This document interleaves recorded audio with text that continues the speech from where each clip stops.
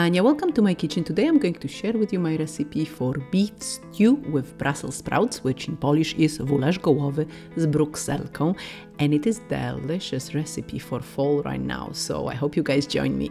We're going to warm up a little bit of oil in the pot, and then we're going to add onion, and we're going to wait until it gets translucent. I'm going to season it with salt a little bit. It will help the process, but also it will season the dish. Here we go. When the onion is translucent, I'm adding my stewing beef. Okay, it's cut into small pieces, bite-sized pieces. Okay, and we season it with salt and pepper this time. Okay, we're giving it a stir.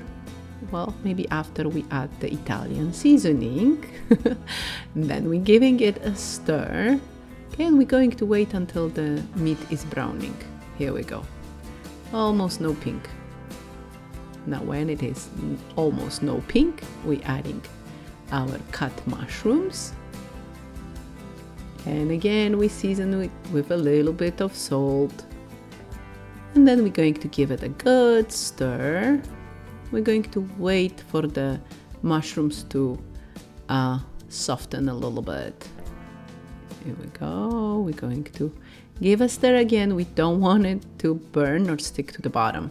Okay, now we're going to add our broth and then wine. Now, if you don't want to use wine, that's fine. Just add a little bit more of the beef broth.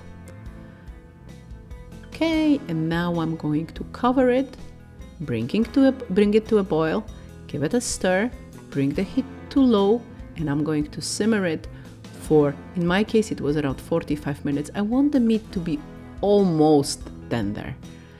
Okay, and then in my case, like I said, it was 45 minutes. I added the Brussels sprouts, and this is going to go on for another around 45 minutes. I like my Brussels sprouts soft. Now, if you like yours still a little bit crispy, having a crunch or something, you can keep them for 20 minutes, but then keep the beef a little bit longer before you add the Brussels sprouts. As the final touch, we're adding the heavy whipping cream. Give it a stir, and we're ready to serve. It is delicious, perfect for the red weather, and I always serve it with some green onion. I hope you enjoyed the recipe, you guys, and if you did, please give me a thumbs up. Don't forget to subscribe if you haven't already, and I will see you next time. Bye! Smacznego!